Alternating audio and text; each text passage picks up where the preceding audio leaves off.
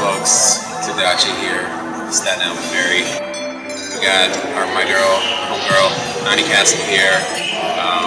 Just had a single come out on Party Like This Records, and we're actually gonna talk to Nani, get to know her, ask her some questions, you know, and see how it goes.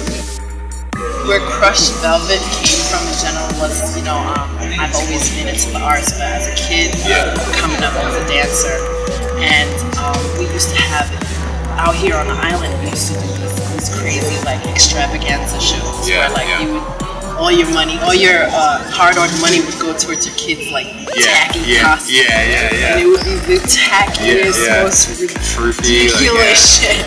But of course I was like, oh my god, you know, I had to have it. And I remember one year I was Tin Man in Wizard of Oz. And my costume was a silver crushed velvet.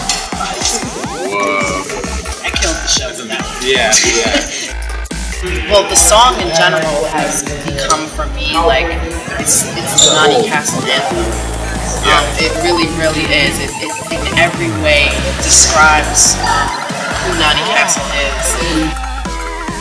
As I become a vocalist, I've definitely focused a lot on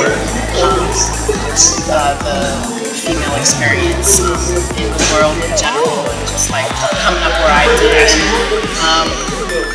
Loving hip hop, being predominantly, you know, influenced by males.